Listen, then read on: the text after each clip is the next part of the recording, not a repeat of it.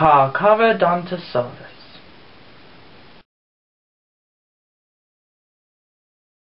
Hey guys, it's been quite a while since I last spoke about a dinosaur, so I've decided to talk about Carcharodontosaurus. Now this dinosaur is probably going to get a lot more famous because it featured in the first episode of Planet Dinosaur, but it was pretty famous before.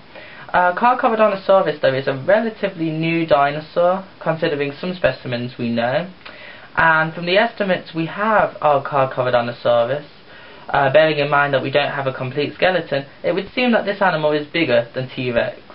Here is a Carcharodontosaurus tooth. It's a pretty small specimen, to be fair. I've seen some really big specimens of Carcharodontosaurus teeth, like up to the range of 5 inches and then bigger than that.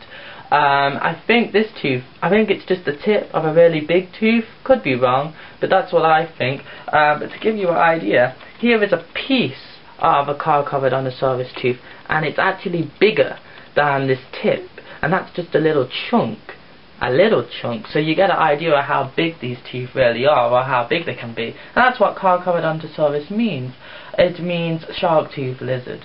Now, the teeth of Carcharodontosaurus are very blade-like, so this animal was basically avoiding the bone and ripping off the chunks of meat around the animal's legs and obviously the hide areas and so on. Carcharodontosaurus is pretty big, and the estimates suggest that it was probably able to grow up to 14 meters in length, but of course we only have a few specimens, they're not complete, and so we might get some incredible estimates that are more accurate in the future.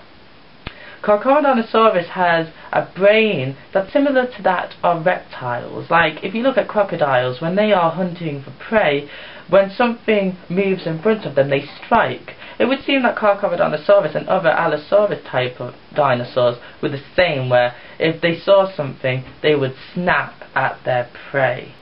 The brain of Carcharodontosaurus is relatively the same size compared to body size to that of Allosaurus, which suggests that even though Carcharodontosaurus is a lot bigger, what it was capable of doing was good enough for this dinosaur, and it would seem to suggest that this animal probably preyed on the huge sauropod titanosaur dinosaurs that lived at the same place and time.